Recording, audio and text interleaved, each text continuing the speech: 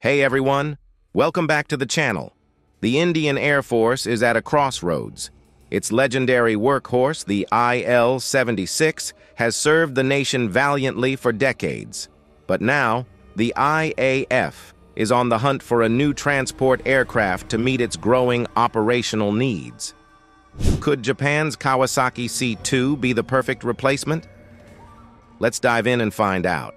The IL-76 has been the backbone of the IAF's transport fleet. But after years of heavy use, it's showing its age. The IAF needs a modern aircraft that's faster, stronger, and more versatile. Enter the Kawasaki C-2.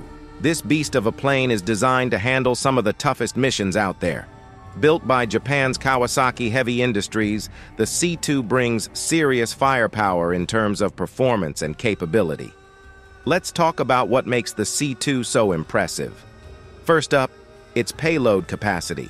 The C-2 is a powerhouse of versatility, boasting a 40-ton payload capacity, outperforming many in its class. That's more than Airbus's A400M. With General Electric CF6 engines, it achieves 890 kilometers per hour speeds and a 6,500 kilometers range, perfect for long missions. From troops to heavy equipment, it's built for every challenge, including mid-flight airborne operations. What about tough conditions? The C-2 can operate from short or unprepared runways, making it perfect for India's diverse geography, from deserts to high-altitude regions. But there's more to this choice than just performance. India and Japan have been strengthening their defense ties.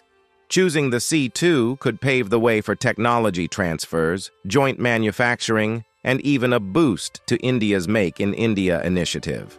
So, could the Kawasaki C-2 be the game-changer the IAF needs? Its payload, versatility, and cutting-edge tech make it a top contender. But the competition is aggressive. Airbus has offered its A400M, and both options have their strengths. The final decision will shape the future of India's military transport fleet. What do you think? Should the IAF go for the Kawasaki C-2? Let us know in the comments below. Don't forget to like, share, and subscribe for more insights into the world of defense and aviation.